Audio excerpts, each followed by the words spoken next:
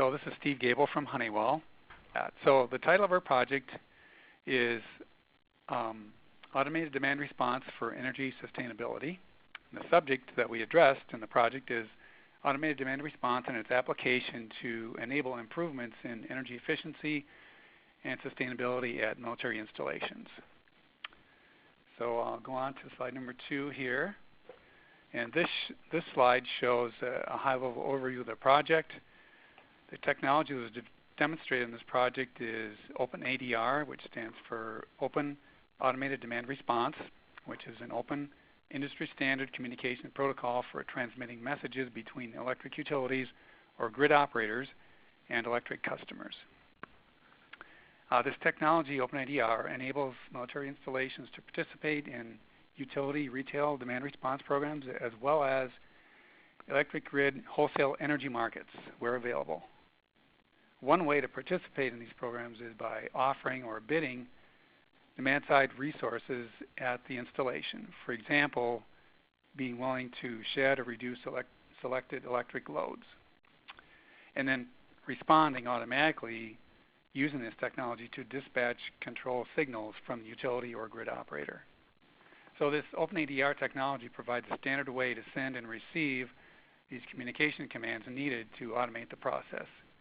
And it's this automation of demand response that makes this more reliable than manual methods and also enables greater levels of participation. So this process is shown on the right-hand side of the slide here, and we'll be looking at this in more detail in the coming slides. So our military installation partner on this project is Fort Irwin in California. Other key technical members of the project team included the Army Construction Engineering Research Lab and Lawrence Berkeley National Lab. We also received very good support from Southern California Edison, which is the electric utility provider for Fort Irwin. So our project demonstrated automated demand response participation in SCE's demand bidding or DBP program. And we've collected test data and analyzed it against a set of technical performance objectives and have also prepared a cost assessment of the economic performance in an example application scenario.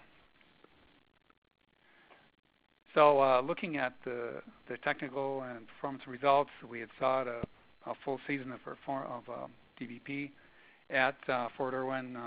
We weren't able to get a whole season, we got part of it, but we were able to show the concept and potential. Hurdles, we did have a couple of hurdles along the way. One is we had originally sought to demonstrate the technology using an ancillary services tariff to be offered by the utility, but due to regulatory delays, we had to switch to a utility demand response program, the DBP program.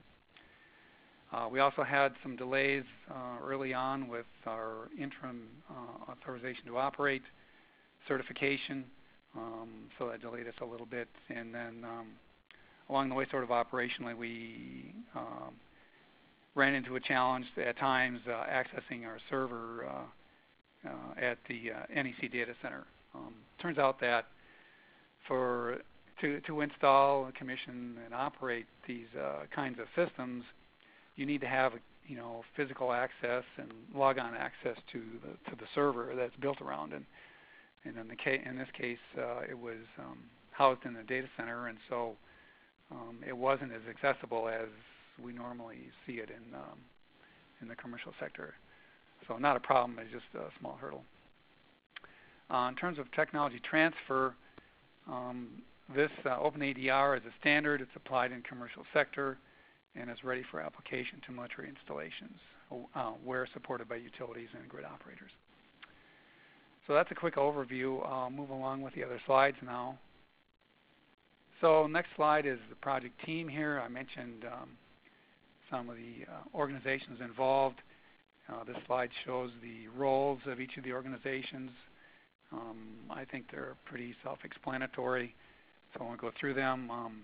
Key members on the team were Melanie Johnson from the Searle Lab, Janie Page from LBNL, and from the installation, Hossam Kassab from DPW. So moving along to the next slide shows, the next couple of slides present some of the technical background in the project. So the overall vision here, the idea is that using this OpenADR technology, we can participate in demand response programs from utilities or grid operators. From that comes credits to utility bills or some other way of achieving an economic benefit, and then those dollars can be used to procure other kinds of renewable energy projects, energy storage, conventional energy conservation measures, and it's out of those measures that come the energy benefits. So this is kind of the process that out of which come these sustainability benefits we talked about. And this is all being driven by a need that installations have to find more resources to meet those objectives. And at this point in time, there are emerging ancillary services market opportunities that offer a new source of funds to fund these improvements. And aside from that, utility DR programs are seen as a vehicle for customers to participate in these markets as well. Okay, additional background. The smart grid relevance here is that this graphic is taken from the NIST Smart Grid Interoperability Panel's framework and vision for the smart grid of the future. And so one part of that is customers participating in the smart grid. And so I've highlighted here, the focus of this project and how the project relates to the smart grid vision in general. A couple more slides of background here. Slide number 6 shows, it's kind of a busy slide, but it shows how demand response fits in with sort of the timeline of grid operations, and specifically how the programs that we were looking at, the ancillary services, as well as the demand bidding, which we demonstrated the project using, how they fit into operations of the grid. Then another look at that is shown in the next slide, which just illustrates the interaction between electric customers, military installations in this case, and either the grid operator in the wholesale markets, or in our case, as we demonstrated here in this project, interfacing with a retail demand response program offered by the electric utility.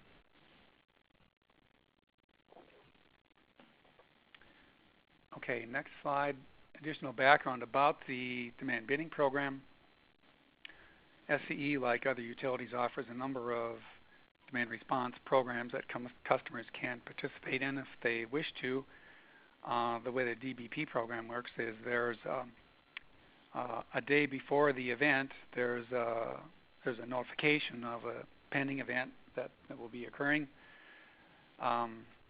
That information is sent to the electric customer through email, phone, fax, as well as through this OpenADR communications mechanism.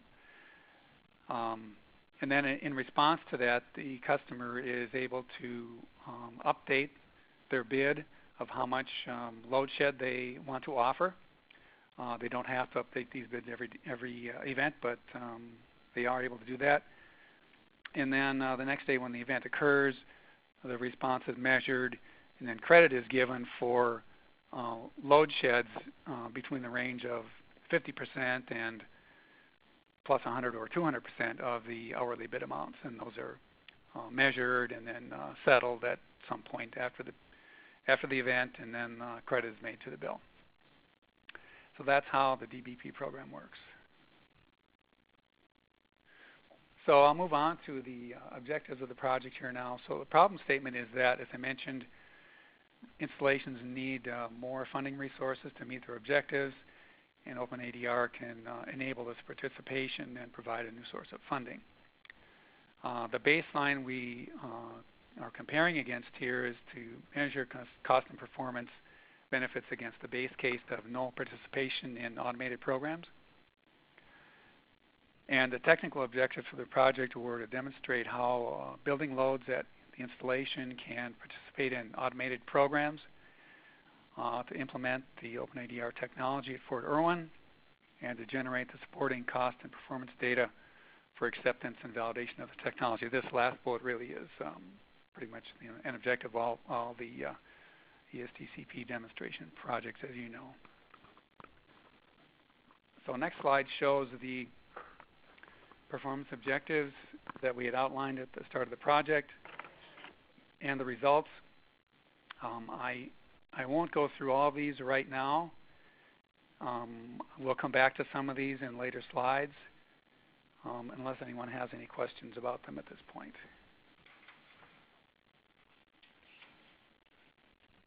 Okay, so I'll move on now to describe the technical approach. On a number of slides, this is a graphic taken from the earlier slide, but this shows the concept here is that the loads at the installation are available for use in demand response programs. At the installation, we have a building energy management system. We have an energy manager at the installation who is overseeing all of this, and there is communications with the utility to send up information about the bids and the loads that are available, and receive dispatch signals from the utility. And if it's a wholesale program, information coming from the grid operator. Same sort of information going up to the operator about what sort of demand response capacities are available, and then signals coming down from the grid operator. So next slide, number 12, shows the loads that we controlled at Fort Irwin, basically 3 central cooling plants, which were selected together with DPW after doing a demand response audit of the installation and reviewing the opportunities there. So these are a couple of photos taken of some parts of the installation used, and so also shown here is a little map of the cantonment area and the locations of these central cooling plants. So next slide, number 13, is just a little more detail about these central cooling plants, the chillers that are in the plants, the size of them, some of the control capabilities. They can be controlled using a current limit setting, which is what we used in this case, and they can be controlled down to these set points here, 40% or 60% in one of them, and then some information about the data manufacturing and so forth. So this is a quick overview of the loads themselves. Okay, moving along to number 14, some notes here about the demonstration. These buildings did not have energy storage equipment. Energy storage is sometimes a good feature or capability to have for demand response programs, but we didn't have it in this case. Second thing, pre-cooling strategies are another thing that people use often with demand response strategies. We couldn't do those in this case because we didn't have networked building controls to the air handling units and other endpoints of use of the cooling. So that wasn't something we could do here. It didn't detract from our demonstration. It's just something that wasn't available to us here. So, and also in terms of the demand response strategies, we limited to the chillers only. We did not extend to the associated equipment, the condenser water pumps, cooling towers, and so on, as is done sometimes in other projects. So as I mentioned, fourth bullet here, the control input used here to accomplish this load shedding was the current limiting control input to the chillers. And so with this, we're able to command a maximum operating point or load for each of the chillers. So, and I'll show later on here, a couple of slides, how this is done. But basically, the energy manager at the installation is able to select a maximum setting for these chillers by hour during the event. And so that when the event occurs, the signal is sent to the chiller. The chiller is limited to go up to that level of current, or in effect kilowatts, but it's limited to that. So that's how the control was done. A couple more notes here. The condition of the chillers and the actual cooling loads at the installation did limit the scale of the reductions that we were able to accomplish during the demonstration, and you'll see later something about that. A couple of notes here. Due to some delays in the project, some of the control actions that we performed during the demonstration were done in a sort of a semi-automated fashion. Others were performed manually at the equipment. Another point, we did not submit bids to Edison during the demonstration period.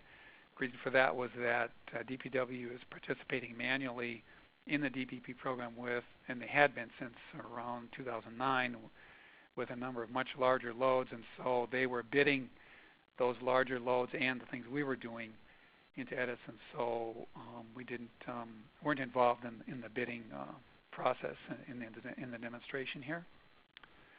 And lastly, the control actions we took here were conservative at the recommendation of DPW, so we wouldn't adversely affect building occupants. But they're certainly open to explore more aggressive settings in the future. Okay, moving along to the next one. This is an overview of the user experience here. So the energy manager at the installation has basically three use cases. One of them is to adjust these control strategies and to enter in opt-in or opt-out commands as they need to. And we'll talk more about how these strategies work in a minute.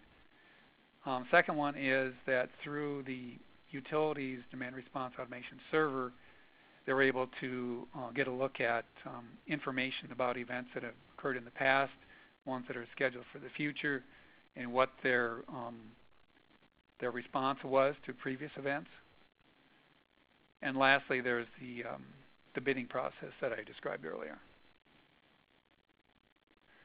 So I'll talk a little bit about the one on the top here having to do with adjusting control strategy, and that's shown on the next slide here.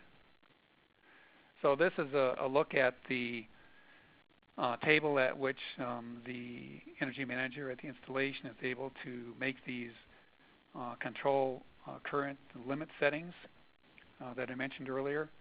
So these settings can be adjusted by hour during the day, and this is set up for the hours of noon through 8 p.m., which are the typical hours for demand bidding events. So these set points can be adjusted as needed by the energy manager. Those would typically be varied a bit through the season to make sure you always get some reduction during an event.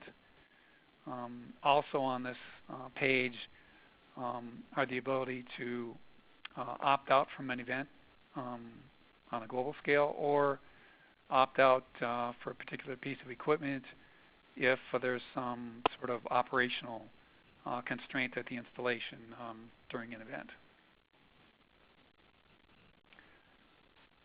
So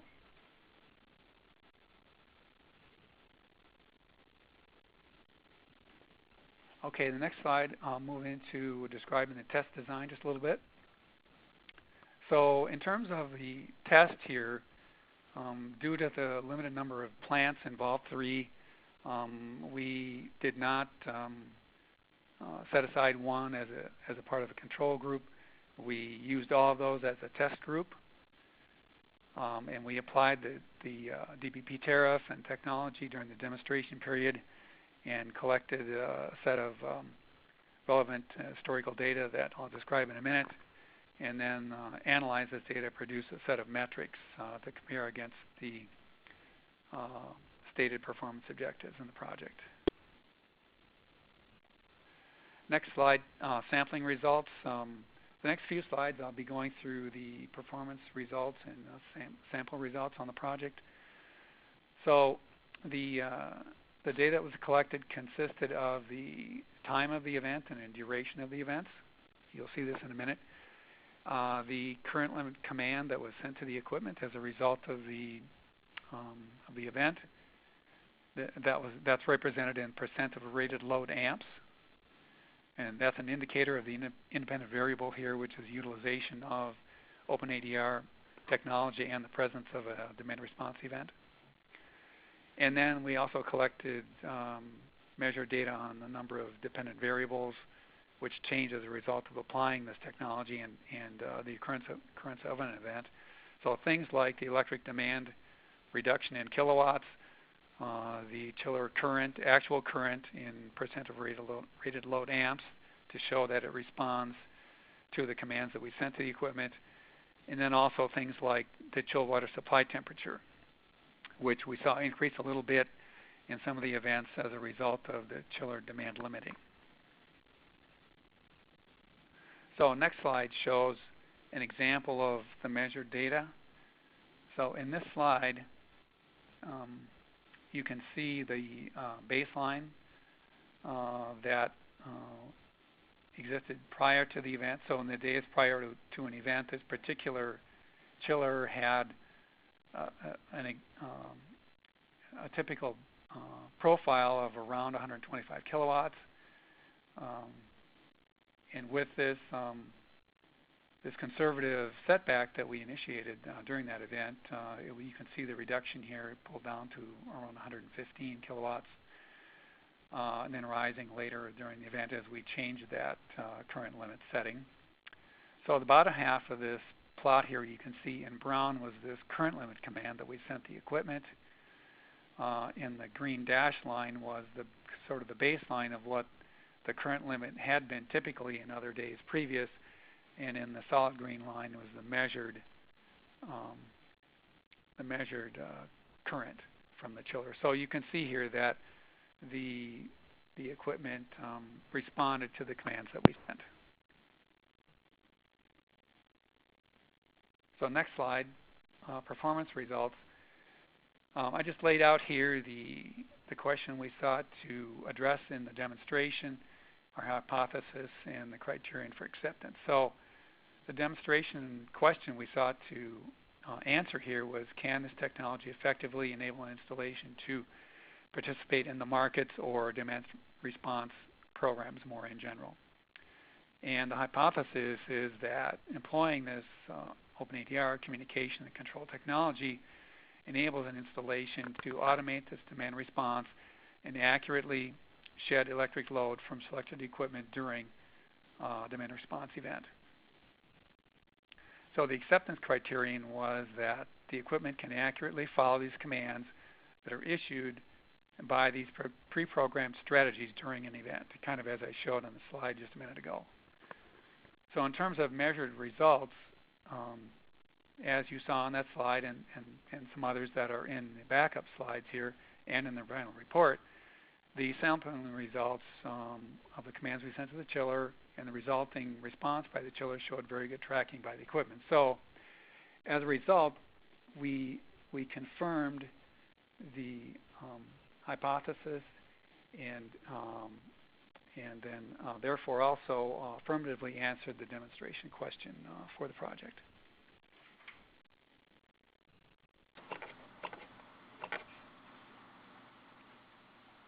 So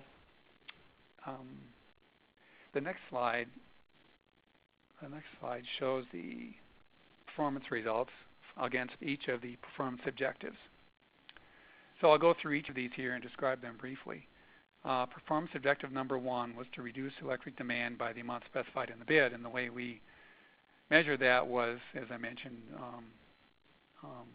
measuring the response of the equipment. And so the results were that the chiller operating amperage current tracked the commands that we sent very closely within this criteria of plus minus 20%. Actually, it was quite a bit closer than that. So as a result, this performance objective was met based on our measurements. Performance objective number 2 was to maximize the bids across a typical year. We had hoped to get a full season in and get a lot of events to respond to and collect data on.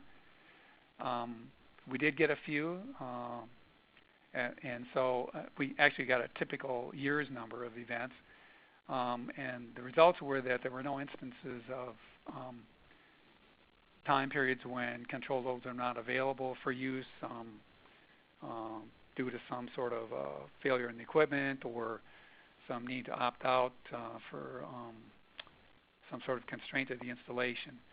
So, we believe that military installations have a lot of loads that can be successfully bid into DR programs and to wholesale markets where they're available. So we feel that this performance objective was also met based on our experience in the demonstration. Performance objective number 3, produce a recurring source of funds to invest in the infrastructure. Due to the limited length of this demonstration and also the scale of our demonstration system, this is something we couldn't really effectively measure during the demonstration. The loads we're controlling are relatively small in size, and we really need what we're working with DPW to do is to expand the scale, the size of the automated demand response control system, to have it control much greater load capability on the installation, to enable them to reduce their load more significantly and thereby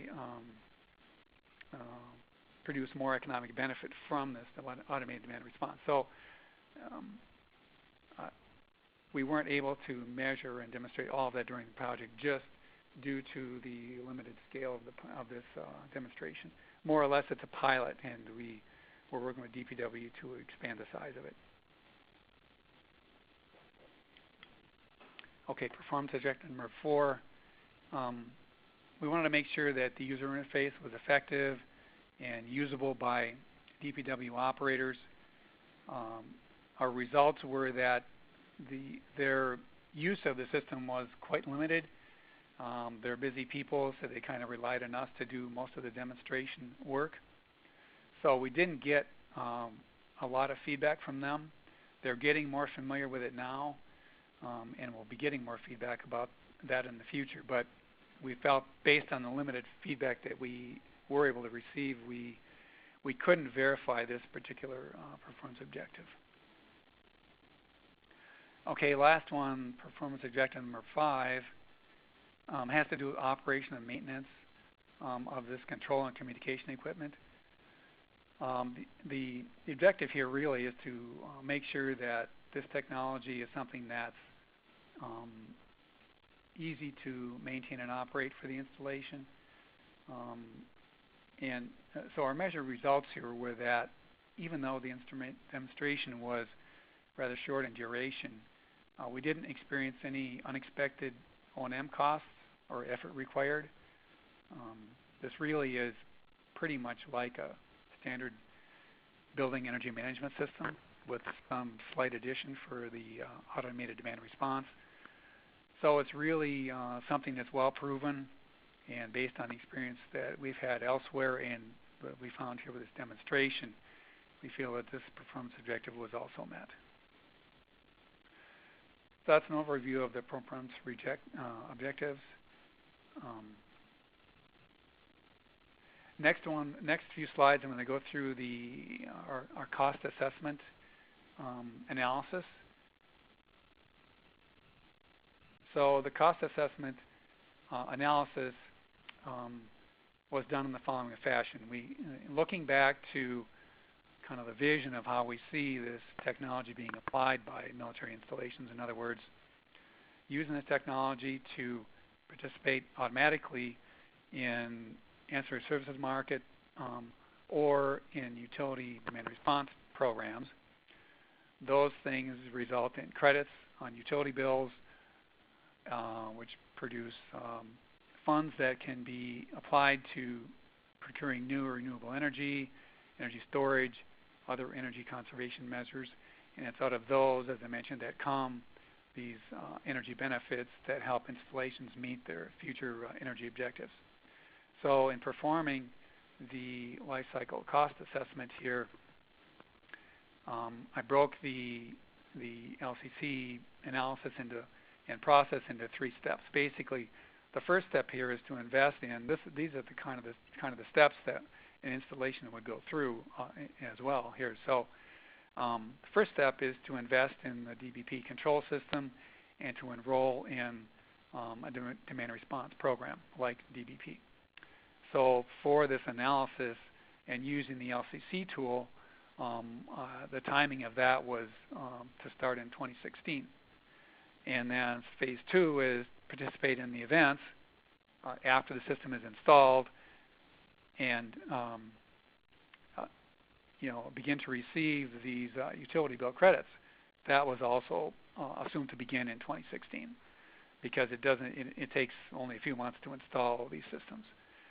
And then as those utility credits build up, eventually when we get to a positive cash flow, we can begin to apply those and invest those in other projects for renewable energy, other ECMs, and it's out of that these benefits flow. So that's phase 3. So broke the LCC assessment into those three phases. So the next couple of slides show the high-level results of the LCC analysis. One thing I want to mention also here is the note I have on the bottom of slide 22 here shows that the ECM projects that we used in this analysis came out of a study that was done by the Searle lab back in 2010 of a number of ECM opportunities at Fort Irwin. Just by chance, they had done a study of the opportunities at Fort Irwin. So we made use of the results of that report in this analysis. Okay, so next slide, looking at the LCC results on what we call phase 1, which was installing the OpenADR. So in this slide, you can see the metrics, the LCC metrics, savings to investment ratio, internal rate of return, simple payback, so on for this installation of OpenADR, and the numbers here are calculated for a couple of different discount rates. So these numbers are reasonably attractive. It shows a simple payback of less than 3 years. This is the kind of thing that we typically see in industry. And also, I wanted to mention that this analysis assumes that the incentives available from the utility company were utilized in this, what I call phase 1 installation of OpenADR in this cost assessment. So the numbers here really are based on a total of 5,000 kilowatts of demand that can be partially reduced when needed. The 5,000 kilowatts is only a portion of the total load at Fort Irwin, and the numbers here are based on a maximum reduction of about 8% of that 5,000 kilowatts, or 4% during cooler months. And those numbers are in line with what's typically seen in similar projects in the commercial sector. Okay, moving along to the results of looking at the ECM projects, basically the investments that can be made using the utility bill credits. So there were, as I mentioned, 3 projects here that came out of the Searle study that was done at Fort Irwin.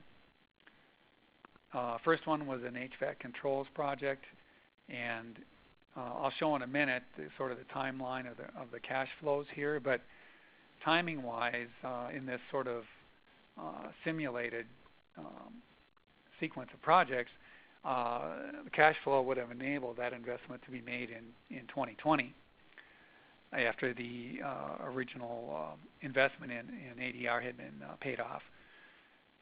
So then, in the following year, 2021, would be an investment in some boiler controls in Building 263.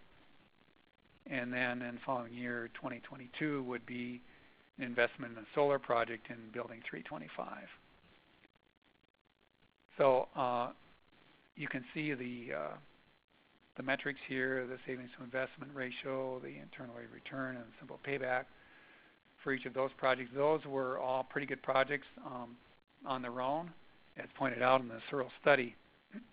And I should point out that these were some of the more attractive projects in that Searle study. Others could have been chosen, but those are the ones we selected. Okay, next slide. Number 25 shows this timeline and this the cash flows here. So as you can see, there's an investment in year one for the installing the system and some cash flow in year one. The blue lines here are annual cash flows or net cash flows. So that the cash flow becomes positive then in year two. As you can see, the blue line is the blue bar is above the zero line there, but it takes until 2020 to save up enough of these credits to make this first investment, as I mentioned in project number one. Project number one has a very good payback and generates some pretty good savings. So that enables an investment together with the ADR savings that continue through the project to invest in the second one project, and then similar for the third project in 2022. I didn't carry this out any further than that. The ADR system would have a lifetime of at least 10 years, and it would, this by the way does include some cost for O&M on the ADR system.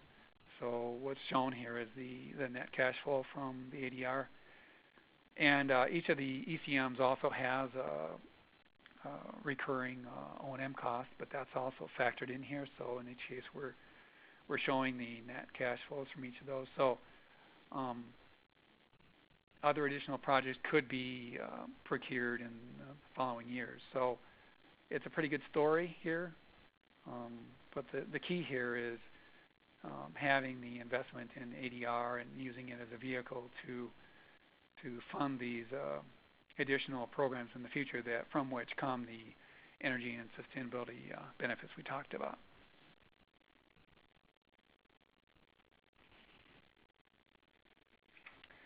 Okay, so next slides here are just some notes here about issues to address in applying the technology. So a couple things that we recommend, things that we learned during the project. So one important thing is to take a look at the DR program economic benefits and front-end financial incentives that are offered by utility provider or the grid operator. There are different options that are available. Utilities each utility has different DR programs that are available, and there are different ways to participate in wholesale markets, kind of as was shown on one of the earlier slides. So it's important for an installation to look at the opportunities that are out there, see which ones fit their particular situation the best. Second one is interfacing with a building energy management system. That's the best way to interface with the loads that you're going to control. You can also control other loads on the installation that might be say water or wastewater loads, if those are available, and those will be controlled through some other system probably. So those opportunities can be looked at as well. Third thing to think about is there may be extensions needed to the military communications network. At the installation, we ran into that here. Part of the project, we had to have the communication network extended to reach some of the points we were controlling. We worked with the Network Enterprise Center at Fort Irwin to get those extensions made, and those were done under this project. Fourth thing to keep in mind is depending on the requirements of the Network Enterprise Center at the installation, we found that NEC required for Fort Irwin that the system be installed on the military network. They did not want us to install a separate private network. So that required us to have, of course, an authorization to operate, which we had in interim form, and eventually it was brought up to full ATO form for the project. So it's important to acquire a DIACAP or ATO certification if that's not already in place.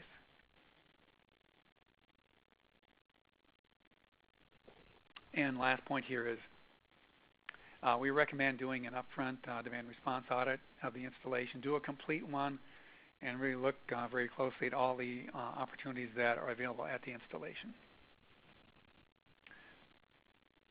Okay, next slide about technology transfer. So there are a number of audiences here we need to address. The DoD end users. So there are tariffs available from the utilities. There are grid participation opportunities. And those are available in many areas right now. It's a matter of each installation looking at what the opportunities are in their case. So DoD end users, the outreach there is through technical reports from this project and also just communication at conferences and so forth in the future. So our final report and the CNP report, as mentioned earlier, are currently under review and will be posted soon. And the last audience is regulators. They're an important part of this process as well.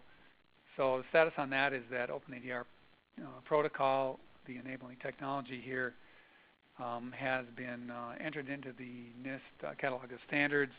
It's being applied in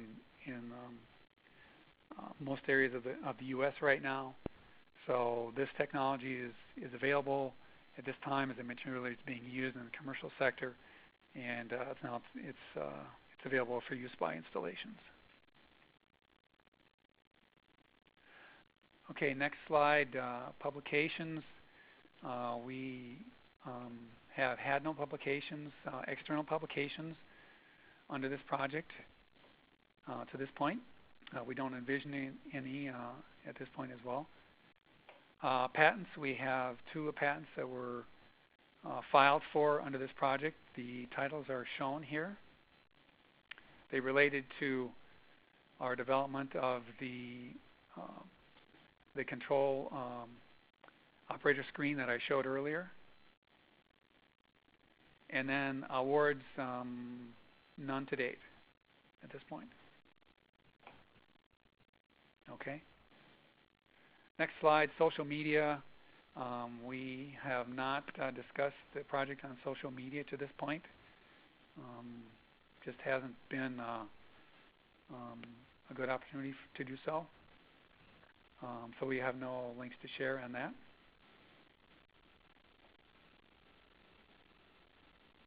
Next slide, PI contact information. My information is shown here. Melanie's information and Janie's as well.